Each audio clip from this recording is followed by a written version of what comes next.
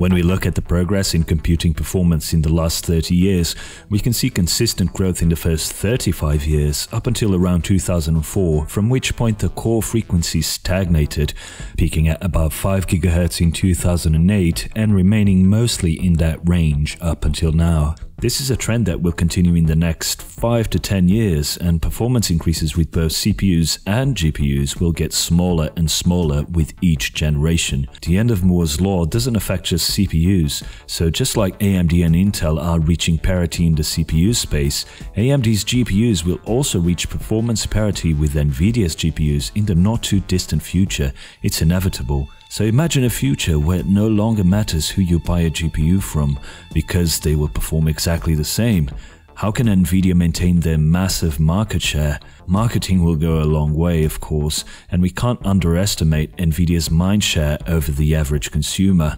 But no matter how popular the brand, mind share alone is not a sustainable strategy in the long run if their products don't offer a performance advantage also. Well, not only does NVIDIA have a plan to stay ahead of AMD in a scenario where their GPUs reach parity, they've set that plan in motion many years ago. A pivotal moment in the history of GPU development was when a guy called Ian Buck joined NVIDIA in 2004 to create CUDA. CUDA is a programming language similar to C that lets developers assign one data element to a thread. So instead of having 4, 8 or 12 threads on CPUs, developers have thousands of threads on GPUs, which means they can perform massive parallel compute instructions. Thanks to CUDA, GPUs went from being simply graphics cards to becoming the best compute units we have for parallel computing, making them perfect for neural networks and machine learning. Even though NVIDIA had CUDA and a great research team behind it, they needed someone who could help strengthen the company's AI strategy for the coming decades. And in 2009, Dr. Bill Daly joined NVIDIA to become chief scientist. Bill Daly has an extensive track record in the AI and neural networks field all the way back to the 80s, and I highly recommend that you watch some of his lectures that are available on YouTube.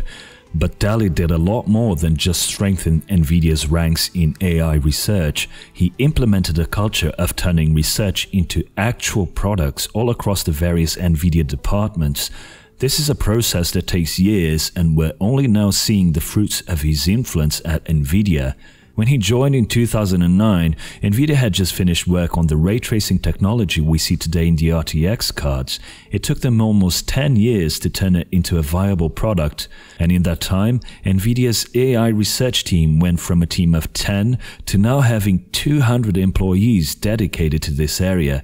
Clearly, NVIDIA are heavily invested in AI, and we'll see why this matters to gamers in a moment.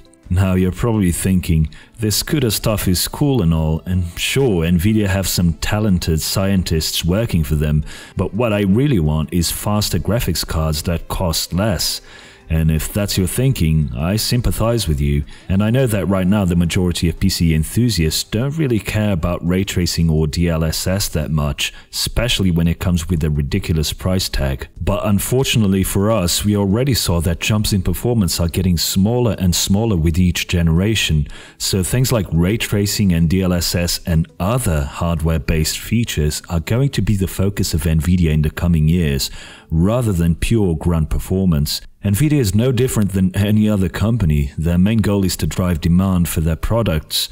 So if performance increases will be difficult to sustain in the coming years, they need to find other ways of driving demand. We already know about ray tracing and DLSS, so what other hardware technologies will NVIDIA push in future GPUs?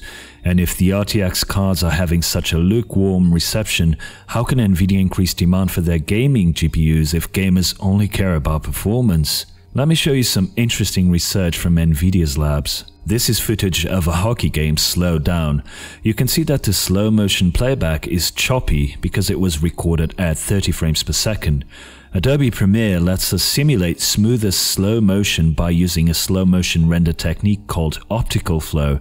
So I ran this footage in my editing machine and this is the result I got. As you can see, even though some parts of the footage are fluid and the slow motion is more convincing, there are also some weird artifacts, especially when the player crosses the red goalposts. This is because Premiere's slow motion solution doesn't understand that the player is occluding the post. It just thinks that the player and the post are on the same plane. But have a look at the footage now. This was done using NVIDIA's slow motion neural network technology that their perception research team recently unveiled, which analyzes the image and can actually understand that the player is occluding the post, and therefore that the post should remain straight and static, resulting in less artifacts. Here's another example. You'd think that this footage was shot with a high-speed camera, but no, it's that same NVIDIA slow motion solution transforming 30 FPS footage into smooth slow motion that looks pretty much like what you'd get from an expensive super slow motion camera. How does this research translate into an actual product? This is somewhat similar to what is happening with DLSS, which takes a 1440p image and transforms it into 4K with minimal loss in quality. The difference is that the slow motion technology predicts what the extra frames in between existing ones should be, and DLSS creates extra pixels to predict what a scaled image should look like.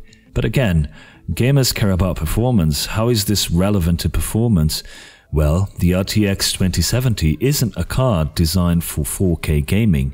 It can do 4K just like the GTX 1080, but it won't deliver consistent 60 frames per second gameplay. Unless, of course, if you use DLSS. DLSS will take a 1440p output and turn it into 4K with minimal loss in quality.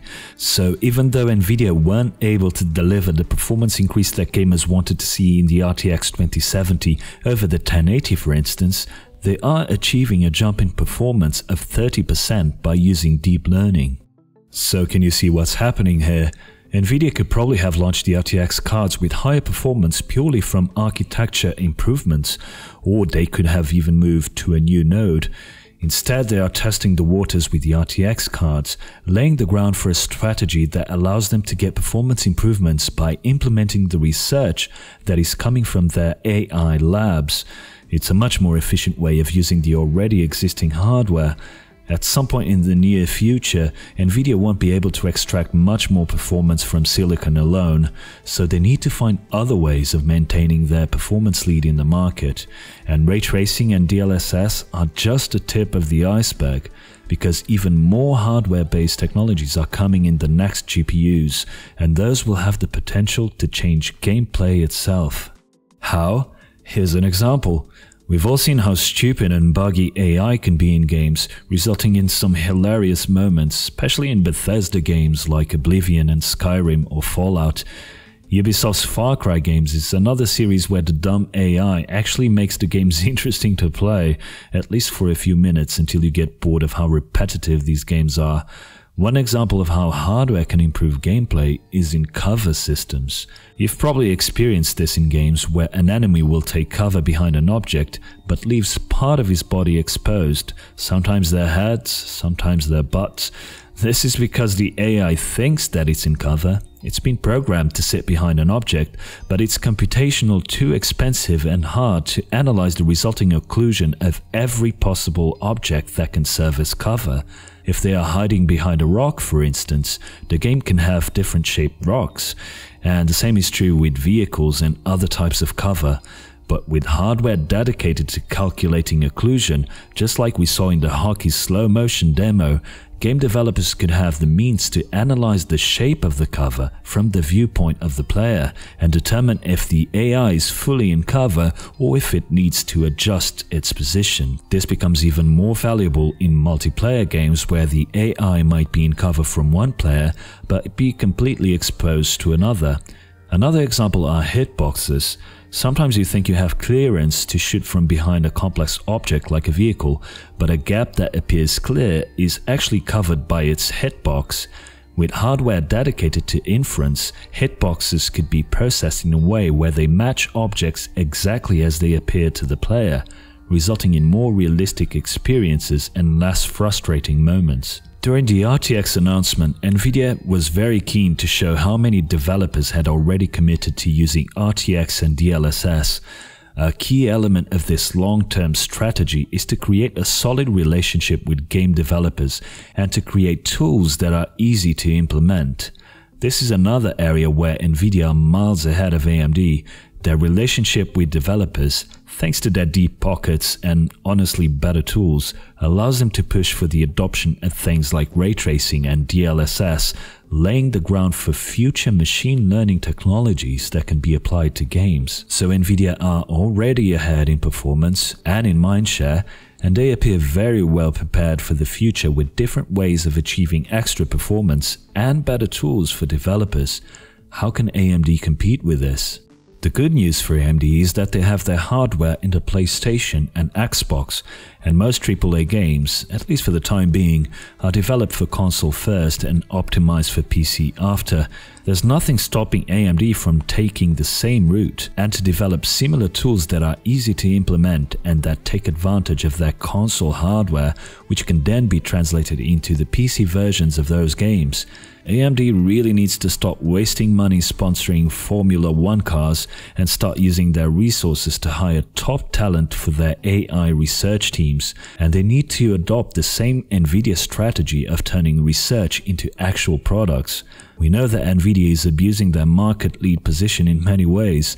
There was GPP, GIMP drivers on older cards, misleading rebrands, price gouging with the RTX ones, the list goes on. But whether you like them or not, when we look at NVIDIA, we see a company with a clear strategy for the future, a company that has long been preparing for the end of Moore's Law. When we look at AMD, on the other hand, we see a company trying to play catch-up in all fronts, and a company that constantly fails to have their tools adopted by developers. I honestly hope that in the coming months, AMD shows up to the fight with the proper tools to win it, because as much as the stuff from NVIDIA is promising for the future of gaming, if they continue to dominate the market unchallenged, buying a GPU will soon become similar to buying a car. We will need to start getting finance to afford a good performing model. I hope you enjoyed this video, and if you like this content and would like to see more, consider supporting me on Patreon.